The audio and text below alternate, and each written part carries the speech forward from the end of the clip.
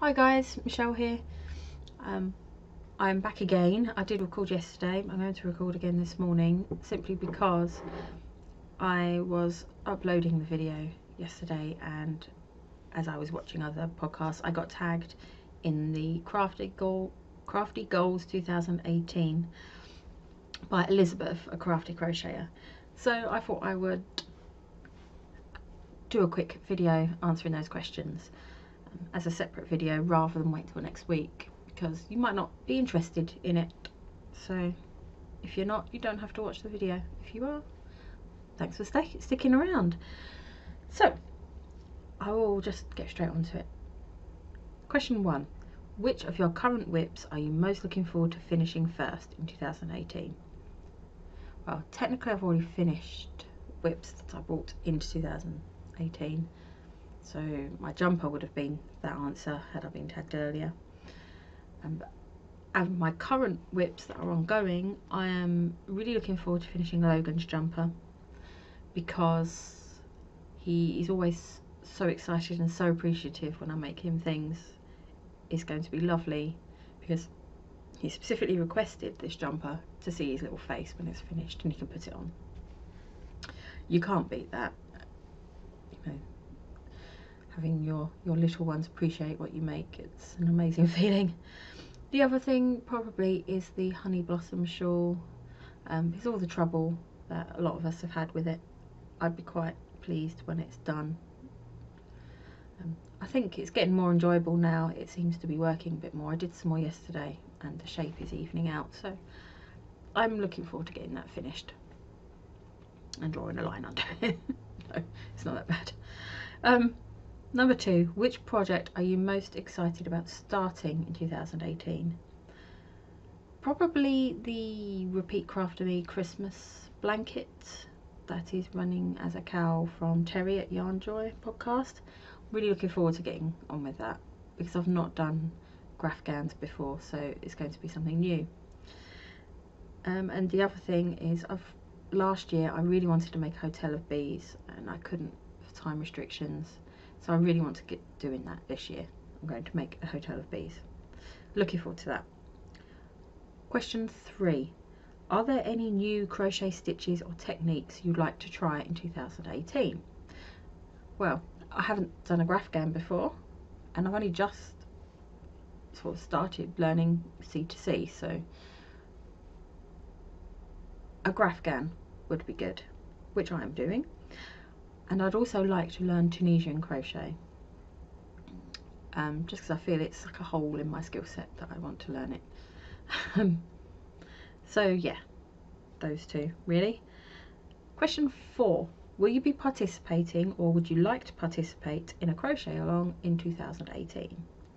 Well, I already am participating in the Honey Blossoms Shawl Cowl by Yarn Journey Crochet podcast, the Crisscross Shawl Cowl, which is Olanand Magazine and Crochet Circle podcast, and I'm about to start the Christmas blanket one from Yarn Joy podcast. So I already am in quite a few.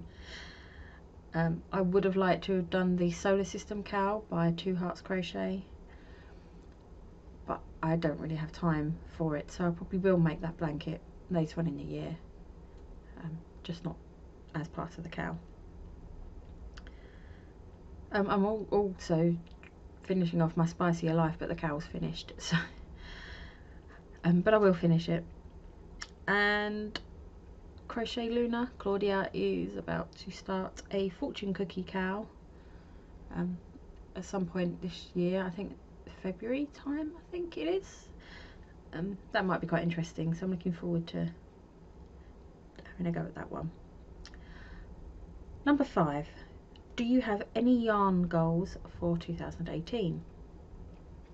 There is no way I'm going to say buy less yarn, because it's not going to happen. But what I am going to do as a more realistic goal is to use more of my stash first. That's why one of my resolutions this year, I don't really have resolutions, so it is my only one, is to try and make sure at least one project at a time is using stash yarn or is a resurrected whip that needs finishing. When we moved house, coming up to a year ago now, we had boxes and boxes of yarn that I had kind of forgotten I even had. They're all sitting there in the garage. It all needs organising, and I think that's one of my goals, to get that organised so I know what I've got, and then I can go through projects I want to do in my queue in Ravelry and go, I can use that stash yarn for this. Then I will make something on my queue and use up stash yarn. That's the idea. So fingers crossed I will be able to stick to that one. Question 6. Which crochet projects would you like to see more of in 2018? I don't know if it's just that I can't find them, or if they don't really exist and I'm looking for something that isn't there, but I would like more projects that are aimed at little boys. And I don't mean like character blankets or toys, because I know there are plenty of those, but clothes wise, you know, jumpers would be good, mainly because Logan is really excited for me making him this jumper, and I know he's going to want a jumper again and again and again. And I can't knit, and I know there are lots of those sort of things that are knitted for little boys, but I would like to make something for him crocheted. So yeah, better projects for little boys, I think. More one skein projects, because I am getting quite into my hand dyed yarn, and when I see a pretty hand dyed yarn, my budget doesn't necessarily allow me to buy several skeins. Buy one, maybe two, especially as I'm looking now to reduce my hours at work. My budget is going to go down very soon, so more one skein projects, so I can buy that pretty skein and feel happy and be able to use it on something rather than just look at it, you know. And what else? Move on. Question 7. Shout out a fellow crocheter you were excited to watch in 2018. There are far too many to name one. I'm going to name a few, but if you're not in this list that's just popping into my head as I speak, I'm sorry, it's nothing personal. I love watching everyone. I'm so new to this whole podcast, crochet yarny podcasts, that there's probably some I haven't even discovered yet. I'm discovering new ones every day and I'm loving it. I think it's great. I'm very into let me think, Lottie and Albert. I love watching Lottie and Albert. She's really sweet to watch. Sweet, that sounds a bit, I know what I mean. Who else? Random Randy. I enjoy watching her. I like watching her little boys that come and join in occasionally. Who else? Crochet Luna, of course, Claudia. I really love her podcast. It's all very positive and calming, and I'm thinking the word zen, but that doesn't sound right. But I get a good feeling when I watch Claudia, the Crochet Luna podcast. So Terry at Yarn Joy, recently started watching her. I'm really enjoying seeing her projects, and yeah, there are loads. So yeah, who else? What else? Are there any projects you made in 2017 you'd like to make again in 2018? Yes, very much would like to make my Mrs. Claus dress again. I made for Willow last Christmas because she looks so lovely in it, and we got quite a few nice compliments. A lot of them was, did your nanny make it? No, Mummy made it. But yeah, that's fine. I don't mind. It doesn't bother me. But she did look lovely in it, and I'd like to make her another one. She will need another one next year because she should be bigger, because she'll be 2.5 by then, so, or coming up to 2.5. I would like to make another one, and I will be making another one for her.